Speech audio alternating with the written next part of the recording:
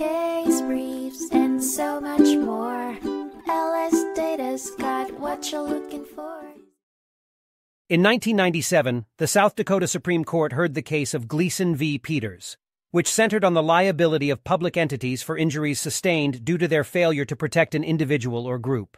The case was brought to the courts by Charles and Ann Gleason on behalf of their son Michael, who was injured at an underage drinking party held on leased property owned by Wayne Huck. The police had received an anonymous tip about the party, but were unable to enter the premises without probable cause. During the party, Michael was attacked and injured by other students, leading the Gleasons to argue that Deputies Dave Smith and Brian Dean, as well as Lawrence County, owed a special duty to protect their son and breached this duty by not taking further action. However, the trial court granted summary judgment in favor of the defendants, a decision that was upheld by the appellate court. The South Dakota Supreme Court affirmed the lower court's ruling, stating there was no special duty owed to Michael, and therefore the defendants were not responsible for his injuries.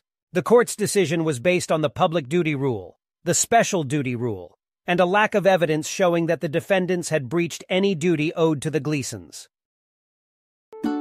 Case briefs, and so much more. LSData's got what you're looking for. Visit lsd.law, elevate your mind. Leave the stress of class.